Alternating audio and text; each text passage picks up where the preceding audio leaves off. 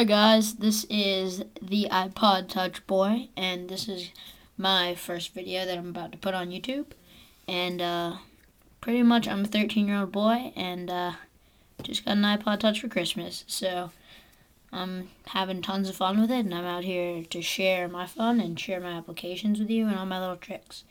So this is my first video, and I'll show you one quick little almost little trick that I found that's really helpful for me, because I am big onto like email accounts, and I have tons of different emails. So let's click my home screen here. Sorry, this is my first app review here, and it's gonna take some time to get used to. I'm at a really bad angle, and as you can see, I have all my applications. I have about 6 pages worth, and I found one of the greatest things you can do is convert a website into an application. So take, for instance, Gmail. I have a Gmail account. So while that gets up, sorry, I just had to go close the door.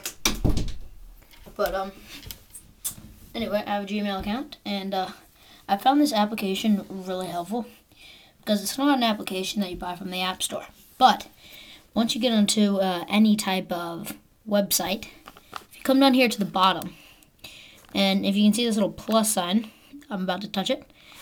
It says add bookmark, add to home screen, and mail link to this page. Okay?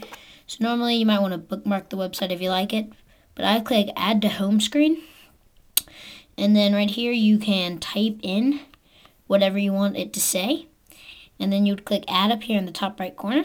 But since I already have it, I'm just going to press cancel, and I'll search in any website. I'll search Google. Sorry, it's hard to type from this angle. Okay, so I'll click on the plus side, add to home screen, Google add, and it just created the application, and it doesn't even have to take any time to download.